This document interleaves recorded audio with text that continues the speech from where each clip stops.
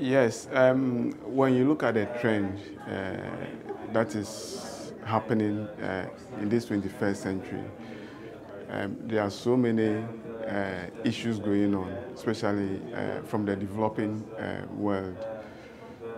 And one of the emerging technology that I think is going to help is looking at geospatial, how we can use geospatial to solve our problem.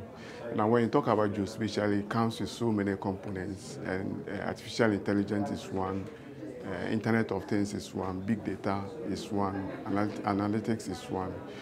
Now, looking at Africa and then see how disconnected we are. So I think this is one of the technologies that will help us kind of speed up and then catch up with the Western world.